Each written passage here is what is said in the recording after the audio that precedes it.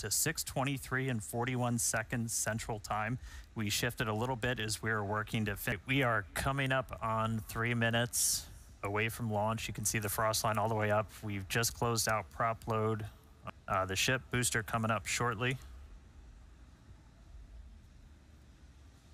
If we need to, we do have some extra time. We're not constantly topping off the propellant in this version of Starship and Super Heavy. Once again, we're really focused on getting, should hopefully be seeing, there's a quick wiggle check.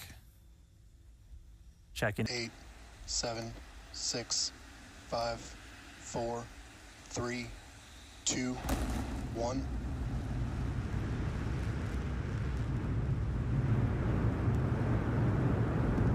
We have liftoff. Go Super Heavy. Go Starship. Thanks for all the historic flights, Pad 1.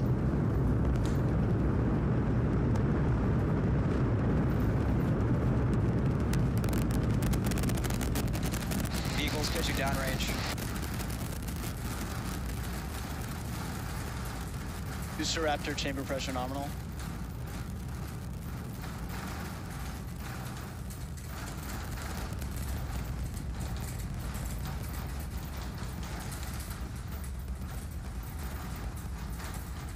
Booster and ship, nominal power and telemetry. All right, we are about 45 seconds into flight. We're still getting the rattle here at Star Factory. We are seeing 33 out of 33 Raptor engines lit on Super Heavy as it arcs across the Gulf. Coming up next on Max Q. Max Q. So at this point, we've passed through that period of maximum aerodynamic pressure. The next thing we're looking forward to. And then after that, we're going to release the clamps that are currently holding Starship. Booster engine cutoff.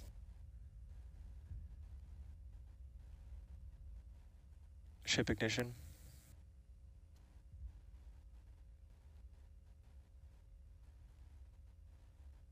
Stage separation.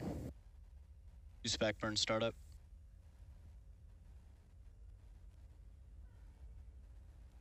Its ascent into outer space. Meanwhile, this boost back is happening. We're using those 13 engines.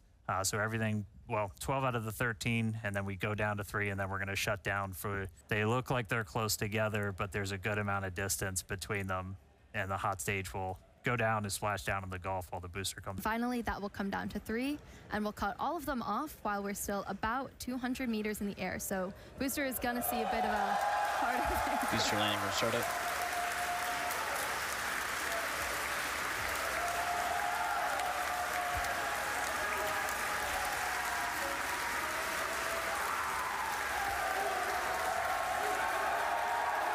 Booster landing room shutdown. Absolutely awesome. If you can even hear us right now, congrats to the whole SpaceX team.